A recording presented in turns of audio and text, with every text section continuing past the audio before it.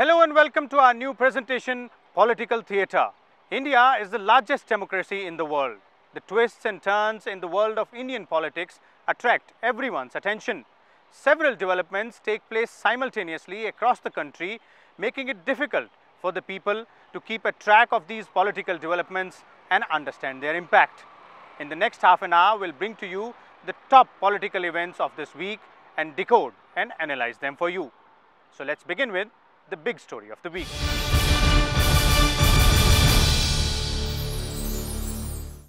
In the last few days, the agitation by farmers have kept several state governments and centre on its toes. Demanding loan waivers and a higher price for their crops, farmers have been protesting across several states. While some states and the centre have announced some measures to help these farmers, the protests continue and the opposition says that not enough is being done to help the agriculture sector.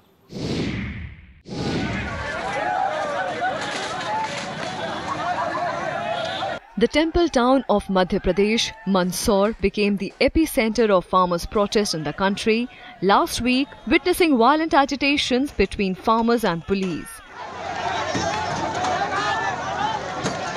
5 farmers were killed on 6th of June after police fired at protesters demanding better prices in the drought-ravaged region that recorded a farmer suicide every 5 hours in 2016 and 17.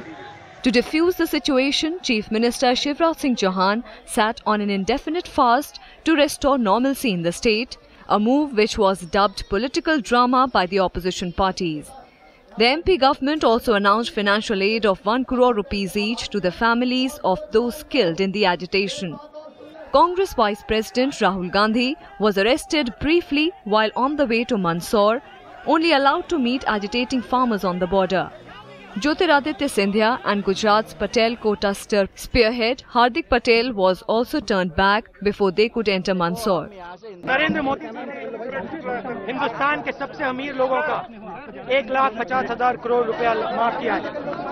किसानों का माफ नहीं कर सकते, किसानों को सही rate नहीं दे सकते। कमीशन के नोटिस में ये नहीं है कि कातिल कौन है। 6 लोगों की जान गई पर कातिल कौन है।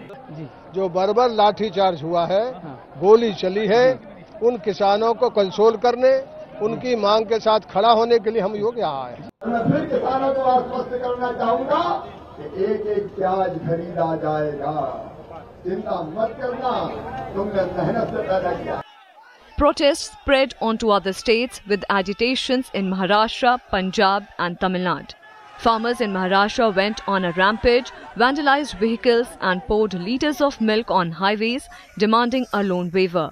Succumbing to pressure, the Devendra Fadnavis government announced farm loan waivers worth 30,000 crore rupees.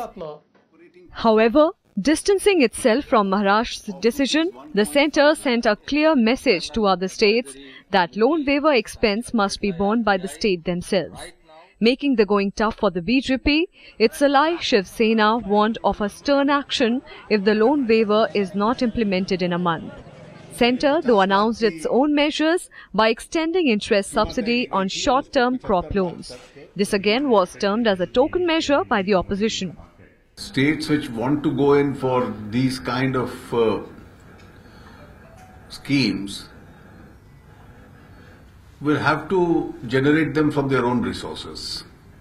Beyond that, as the central government, I have nothing more to say. कि ये जो आपकी तत्वतः वाली जो बात है, वो हमें मंजूर नहीं है। हमने किसानों से वादा किया है सरसकट 7/12 कोरा करने की, वही करना पड़ेगा आपको। As per the latest data from the National Crime Records Bureau, 5,650 farmers committed suicide in 2014, which rose by 42% to 8,007 in 2015.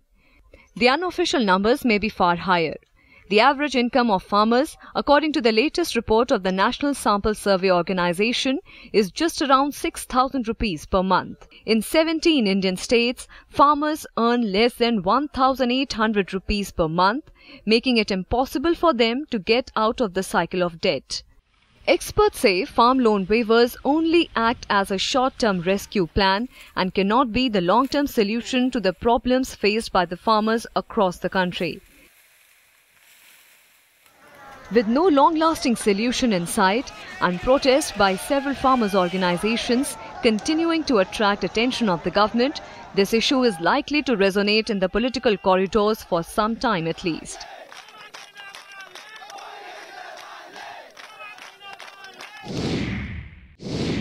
And for more on this story, we have with us a senior journalist and political editor of First Post, Mr. Sanjay Singh. Sir, welcome to the show. First and foremost question which comes to mind as far as the farmers' agitation is concerned is that there are several measures which are being taken by the government, be it loan waiver or extending the interest subvention scheme, increasing the MSP. But these all seem to be short-term ad hoc measures. What can be the long-term plan to get rid of this problem which the farmers have been facing for quite a few years? Quite right, Vishal. In fact, the current problem, the kind of situation that we are seeing, the turmoil, the violence, the agitation, and subsequently, because this also creates some kind of social tension, this all emanates from one simple thing, that loan waiver. And loan waiver, for all you know, is not a solution to the agrarian crisis that is there across the country. In fact, loan waiver announcement by the BJP government there in UP as kind of promised by Prime Minister Narendra Modi and BJP President Amit Shah during the elections, that has created a spiral. That spiral, I don't know where is it going to stop. Maharashtra government announced loan waiver. Remember, UP loan waiver was conditional. They had certain conditions. Maharashtra loan waiver does not have any conditions. And that's a huge burden on Exchequer, 35,000 crore, 40,000 crore. If you go into cumulative, I don't know, you'll be surprised as to where the number goes. So actually these populist measures have to be restrained by the government, and in fact one after another kind of interestingly, the charges from the opposition is that not enough is being done by the government. These loan waivers, these ad hoc measures are not enough. So what can be the long-term political fallout for BJP, not only at the centre but also in these states where it is running the government, be it Maharashtra, be it Madhya Pradesh? See, lately, if you see, the political criticism by the rival political parties are not on substance of the issue, are not issue-based. They are more on side of rhetoric. Actually, the violence that was seen in Madhya Pradesh, 6 persons getting killed by police firing, that has created a situation whereby opposition parties sense a killing against the BJP, and thereby you see a whole lot of political leaders going there, and agrarian issue is there. Farmer situation has to be discussed in parliament, has to be taken very seriously. But if you go on ad hoc measures and also the kind of political divide that we have, I don't know, this problem cannot find a solution out there. Okay, so there is a likelihood that the opposition parties might utilize this particular issue to try and corner the BJP at one stage or the other. Let's take a short break here, but when we come back, we will tell you about the fluid political situation in Tamil Nadu and the political build-up for the presidential poll. Welcome back. The Election Commission has sounded the bugle for the presidential poll. Both the ruling NDA and a closely knit group of opposition parties have now intensified their efforts to find a candidate for the top post. While several opposition parties are keen on the prospect of a consensus candidate for the post of the President of India, the NDA is now reaching out to other opposition parties in a bid to strengthen its numbers if at all there is an election for the top post.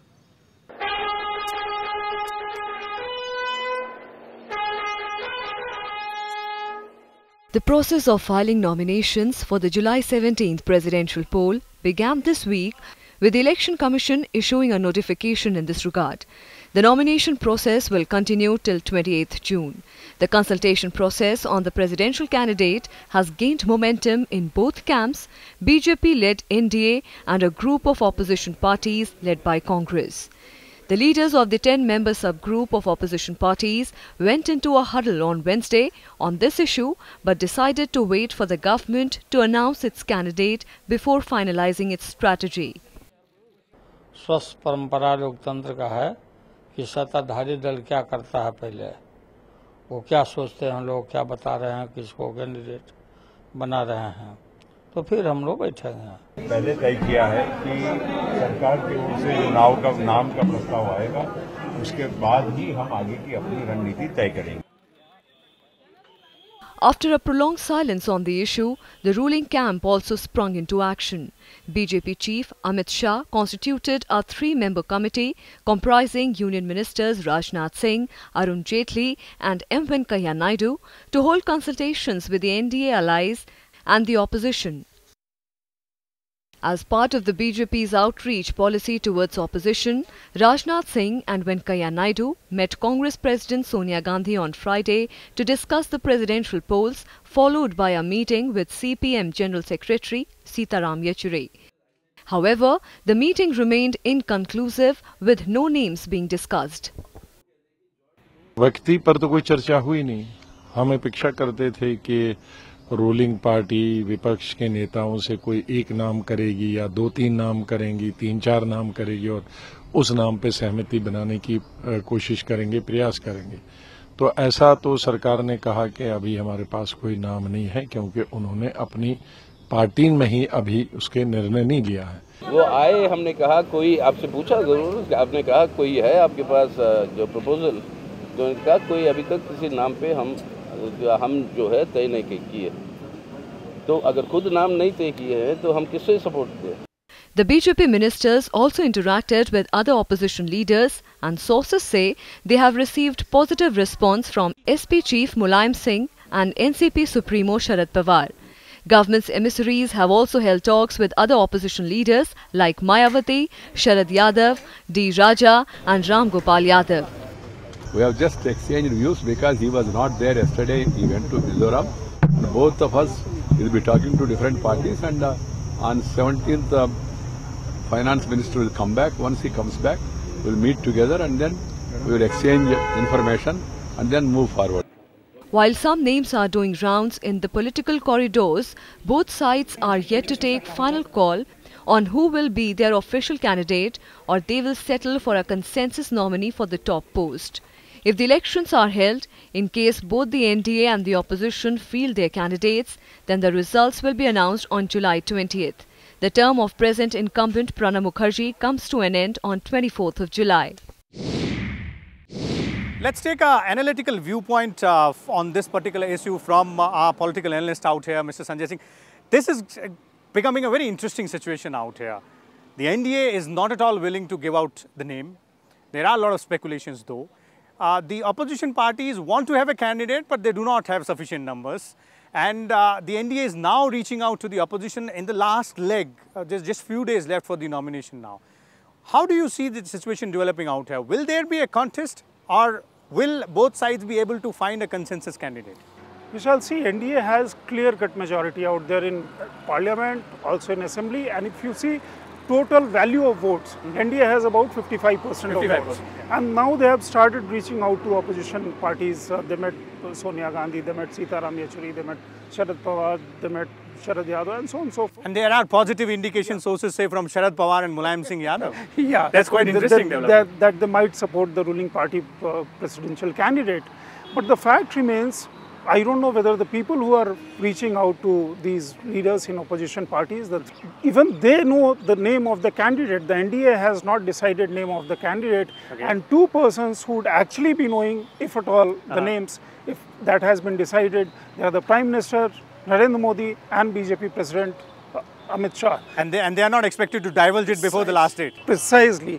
Narendra Modi, so far in 3 years of his governance at the centre, he has been known to spring surprises, last minute surprises, and therefore all those names which are being talked about in the media are actually intelligent speculations, not informed reporting.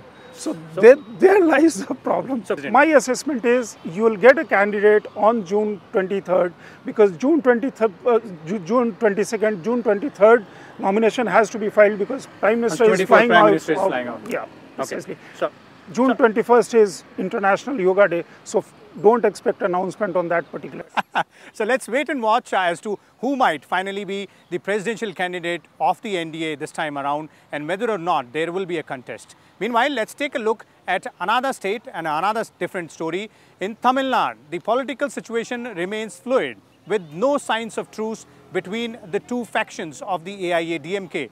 The opposition, led by DMK, has now utilized this opportunity to corner the faction-ridden ruling party on the issue of use of money power during the trust vote in February this year. Fissures in ruling Tamil Nadu government resurfaced after an AIADMK MLA in a sting video claimed that money was offered to party MLAs to support the Sasikala camp ahead of the trust vote in February. In a video footage aired by a TV channel, Madurai South MLA S.S. Sarvanan, who defected to OPS camp, was seen admitting that Sasikala camp offered MLAs anything between 2 crore rupees to 6 crores. Furthermore, in what could cause a dent of the OPS clean image, the MLA revealed that former Chief Minister OPS camp was also willing to pay money to MLAs to switch sides. While OPS summoned Sarvanan for an appropriate explanation, the MLA claimed that the footage was doctored. Voice என்னோட voice கிடையாது, அது mimicry dubbing பண்ண மாதிரி, அதாவது போலியான ஒரு வார்த்தை, ஒரு வாய்ஸா தான் இருக்குது. The development, which came only a day ahead of the Tamil Nadu Assembly session, raised political temperature in the state. All DMK members were evicted from the Assembly for raising the issue on the first day of the Assembly session on Wednesday. DMK's working president Stalin was detained for staging protests outside the Assembly premises. DMK also moved the Madras High Court, seeking a probe into the alleged payoffs. DMK and its allies Congress and IUML staged a walkout from the Assembly on this issue on the second day of session. There are so many charges against the ruling party. The MLAs, yesterday, the TV which is telecasted, it said the MLAs are sold. This is very shameful. அது மட்டுமல்ல, உடனடியாக இதில் யார் யார் சம்பந்தப்பட்டிருக்கிறார்கள், எங்கெங்க பணங்கள் எல்லாம் பேரம் பேசப்பட்டு யார் யாருக்கு வழங்கப்பட்டிருக்கிறது என்பதை குறித்து உடனடியாக அரசே முன்வந்து CBI.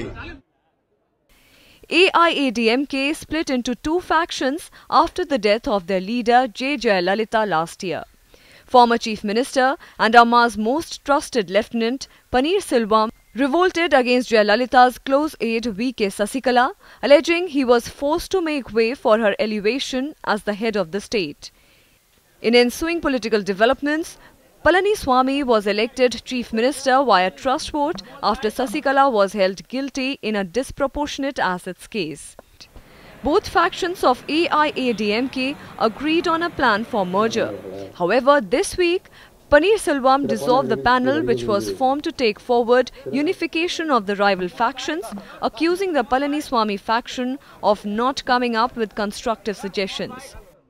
கழக சட்ட விதிப்படி அனைத்திந்திய அண்ணா திராவிட முன்னேற்ற கழகத்தினுடைய பொதுச் செயலாளர் இடம் காலியாக இருக்கின்ற இந்த சூழ்நிலையில் While AIADMK has a comfortable mandate to rule the state, a deep rift within the party is a matter of serious concern. Both groups of AIADMK have locked horns on two-leaf election symbol of the party, and with no signs of truce between the warring factions, the fate of the 45-year-old AIADMK hangs in the balance. Senior journalist and our political analyst Sanjay Singh is still with us. Mr. Sanjay, how do you see this situation unfolding in Tamil Nadu, specifically for the ruling party AIADMK? Will the party finally, both the factions, will they be able to have some truce between them? Will they unite again? Or it's the end of the unification process of AIADMK? See, Tamil Nadu politics has been guided by charismatic political leaders. Jayalalitha was one such charismatic leader. She had thumping majority out there. She was the one who won for second consecutive time these elections for Tamil Nadu, defying the anti-incumbency and also the kind of which itself was a unique feat in Tamil Nadu precisely. politics. Since her death, developments out there in AIADMK have been very, very unfortunate. The latest incident where some sting operation was carried, where MLAs admit that they were offered rupees varying from 2 to 6 crore rupees, and when rupee was not coming, they were offered gold. These are very, very serious charges. Remember, these are very serious charges. Unfortunately, the state assembly speaker has not taken any action on that particular count. Somebody, in fact, that matter will go to the court and some action will be initiated in due course. At least I am hopeful. So no further sign of truce between both the warring factions? The truce is being talked about, but the fact remains EPS and OPS group, where do they go? When you have cash transactions taking place between one faction and vis-a-vis another faction, when cash becomes more important than principle or any other thing, then actually it's very, very difficult to arrive at a truce. And both have filed petitions for that particular symbol. So it seems a lot of political drama is yet to be played out in Tamil Nadu politics. We'll take a short break here, but when we come back, we will tell you about what else is happening in the political arena across the nation. Stay tuned. Welcome back. From Gorkha Janmukti Morcha protests in Darjeeling to loss of face for Congress in Karnataka, let's take a look at what else made news in the political arena this week.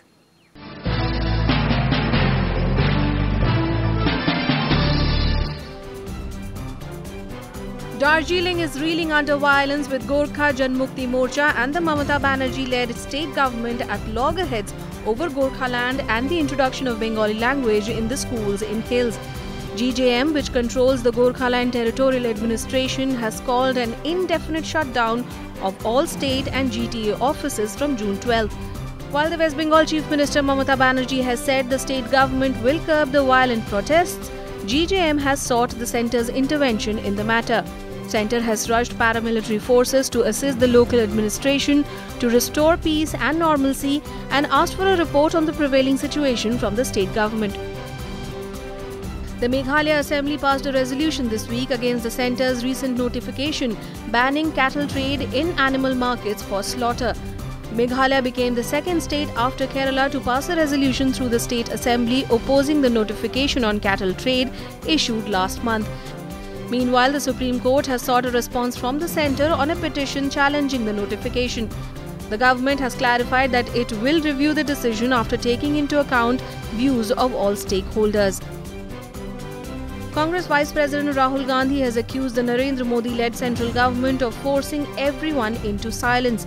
Speaking at a function of the National Herald newspaper in Bengaluru, he said that the power of truth is being completely replaced with the truth of power, and everybody who attempts to speak this truth and stand for it is being pushed aside.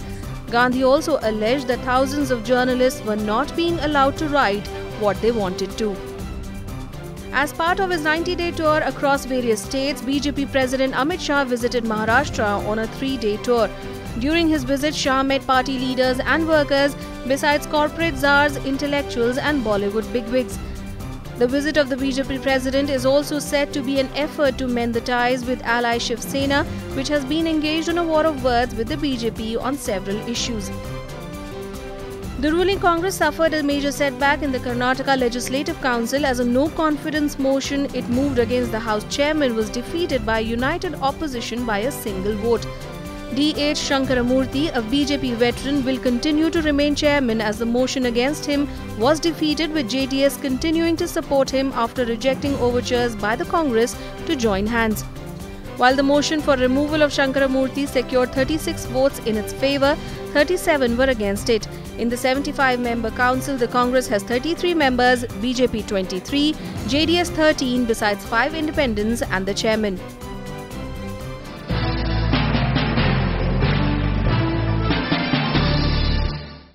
Several political situations led to interesting comments by political leaders in a bid to counter each other's claims. We have shortlisted the best ones for you in Face Off.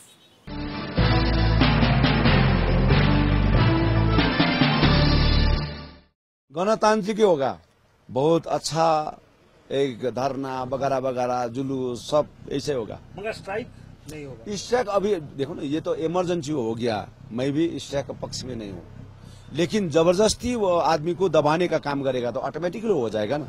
तो last ममता जी को कोई message देना चाहेंगे? मैं request करना चाहता हूँ, वो एक सीएम है, मैं हम लोग आदर संस्कार करना चाहता हूँ, उसको डिवाइड एंड पॉलिसी नहीं करना चाहिए। कम्प्रोमाइज कखनो बोमा दिए बोमार হয় না, কম্প্রোমাইজ কখনো বোমা দিয়ে লাঠি দিয়ে আগুন দিয়ে হয় না। সুতরাং আইন আইনের পথে চলবে, যারা অন্যায় করেছে কেস কাছারি যা হয়েছে সেটা প্রশাসনের ব্যাপার, প্রশাসনের মতো আইনত। बहुत स्वागत करता हूँ, ये करना चाहिए। देखिए हमारे कितने मंदिर आज सरकार के नियंत्रण में हैं क्योंकि वो कह रहे हैं कि वित्तीय घोटाला हुआ है। एक भी मस्जिद नहीं है, एक भी वाकफ बोर्ड नहीं है, एक भी क्रिश्चियन का चर्च नहीं है। हाँ, ये एक तरफा जो हिंदुओं को निशाना बनाया गया था कांग्रेस के राज में, उसको संतुलन में लाना चाहिए। मुझे ऐसा लगता है कि ये नेक नियति से काम नहीं हो रहा। ये सही है कि वक्फ बोर्ड में कहीं ना कहीं कुछ गड़बड़ हो सकती है, लेकिन उसके लिए एक इंक्वायरी की जाती है। अब उसके बाद आप वक्फ बोर्ड के जो चेयरमैन हैं उनको हटा रहे हैं, उसके बाद आपको चाहिए सरकार में कायदे के लोगों को रखें और उसको ठीक करें। सीबीआई की इंक्वायरी कराने का मतलब यह है कि जो माइनॉरिटी के इदारे हैं उनको टेरराइज करना और उनको भयभीत करके और उनके काम को खराब करने की कोशिश करना, उनके काम को रोकने की कोशिश करना। भावना, बदले की भावना और नफरत की आग में डूबी हुई केंद्र सरकार आम आदमी पार्टी के खिलाफ काम कर रही है। मेरी जानकारी है आज सीबीआई मनीष सिसोदिया का स्टेटमेंट रिकॉर्ड करने पहुंची है। ये सीबीआई का एक इंक्वायरी का तरीका है और मुझे लगता है कि जो भी आरोपी है उसको जांच एजेंसियों के साथ सहयोग करना चाहिए।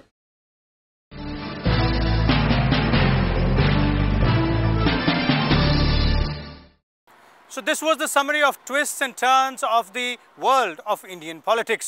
We'll come back again next week with some more interesting information and analysis.